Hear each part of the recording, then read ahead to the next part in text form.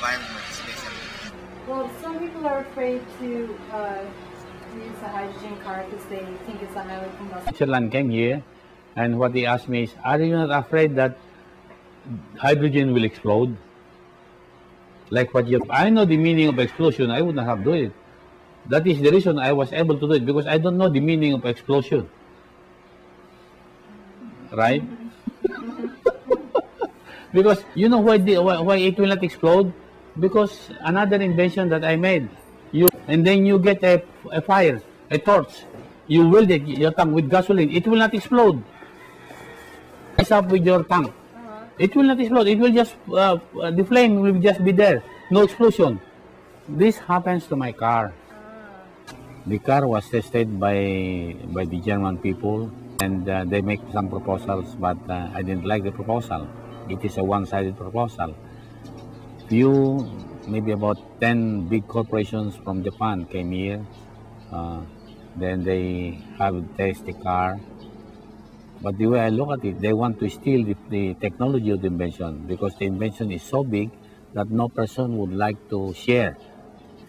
So what I want is put up the income, or what I want to share is that I can get from all these inventions that will be produced by any other investors or interested investors. Put up a foundation for the Filipino people. That is my dream. Not directly to the government, that maybe with the blessings of the good Lord I can accomplish it if I still live. So I know, but maybe it's just around the corner. Because the invention is there and it works. So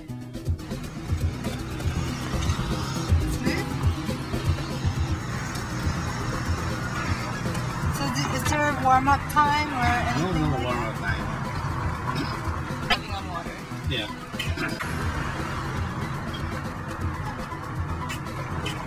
What's the click sound? Is it something with the engine? Yeah, no, that is something to do with the production of more current, more electricity. When you're on the highway, you see the power.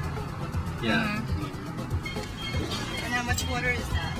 That's about 7 liters. And it's seawater, not mineral water, or? No, so much the better because ordinary water, like let's say tap water.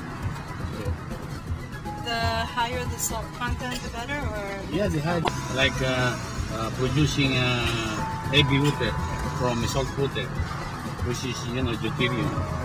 So the Mississippi River would be too much for the full use. As you burn it, it goes into the atmosphere, converted back into water, under vapor, then the clouds will form, then they condense, come back to the air.